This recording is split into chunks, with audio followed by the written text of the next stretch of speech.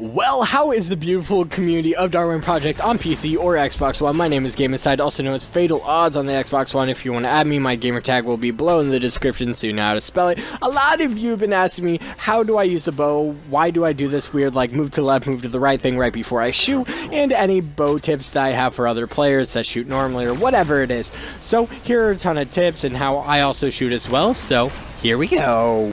Alright, so I know every different pro on PC or Xbox One, a lot of them are going to have different styles or different way to use the bow, or going to say something different, but this is my opinion and different techniques that you can use to get better, etc, etc. So here, when you're reading someone and they're doing basic movements and they're moving left or right, you can usually lead a shot. So like, I hit him once here, lead my shot a little to the right, lead it again if he's going to walk that way, and shoot. So it's all kind of a guessing game and always about reading your opponent. One of the biggest problems I see in fights is people don't understand how to get room from each other to settle up your bow shots. I see a lot of people I go against and they kind of freeze up. I can get an easy combo or hit them once and get an easy like 2-shot headshot combo on them. You'll see that in a lot of my videos. But here obviously I get outread, but it's all about throwing in some swings to deflect or moving to the left and then maybe crouching just a little bit and then going up for the bow shot. Just always trying to find room so you can get in 1 or 2 bow shots before they can.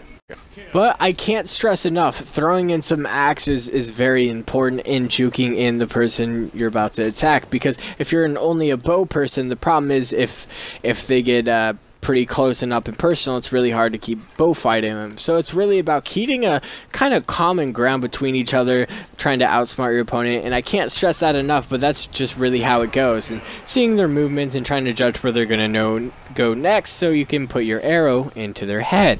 So the thing is, before I go any further, you're going to find your own rhythm and kind of your own style of how you like to set up shots and when you're going to go for shots. So the thing that I do that you're going to see in a second, where I drag my controller and shoot, that is the thing I've picked up. I'm going to talk about it later in the video, but I'm just telling you, a lot of people have different techniques for that. This is probably one of the most important things I stress, and I've stressed in an advanced tutorial. There's also a settings video about this, about what settings you should maybe get used to first. Stop changing your sensitivity settings every single game. Try to get used to a certain amount. If you like kind of a little bit slower sensitivity, do that. If you're used to playing with higher sensitivity in games, try that. But give it 5, 10, 15 games before you change your sensitivity again. The sensitivity is really important for getting your arrow shots on key and on point.